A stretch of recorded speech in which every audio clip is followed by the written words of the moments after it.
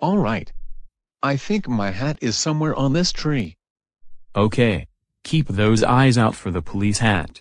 Do you see it? Right there. Oh wow. You found the policeman's hat. Yep. That's my hat, all right. This police hat is mine, all right. A police officer really needs his hat. Well, there you go. There's your hat. Thank you all so much. You helped us find our hats. We couldn't have found them without you. You're welcome, officer. Happy to help. And thank you too. You're really good at finding hats.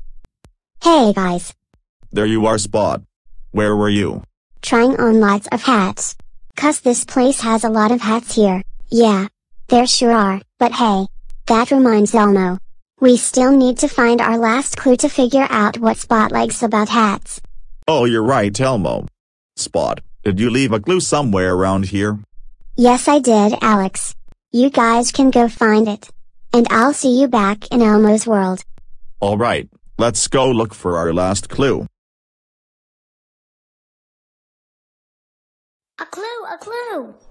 You see our last clue? Where? Right there. Bark. Bark, bark, bark. Wow. Our last clue is on that hat. Lot of hats today. Yeah. You know what we need. Our handy dandy The notebook. notebook. Right. Hey Alex.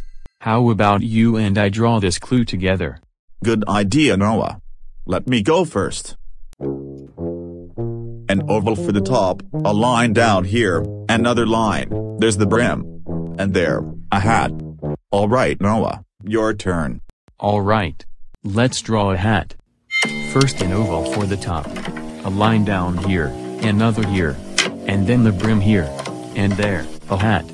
Hey, we have all three clues to figure out what Spot likes about hats. All three clues. Where do we go? Thinking chair. Thinking chair. Right, come on.